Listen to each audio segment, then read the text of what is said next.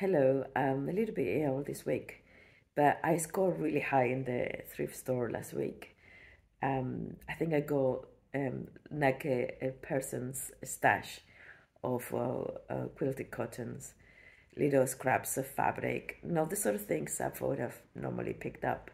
So I actually really happy that I did because it gives me a new palette of colors. They're all beautiful cottons, and I decided to make something quite unusual with quilting cottons, and I'm already working on it, and I'm really happy with the result. But that will be for the next video. In this video, I just wanted to give those pieces of fabric a little breathing space and show you what I got. I was very excited going through them. It's like a treasure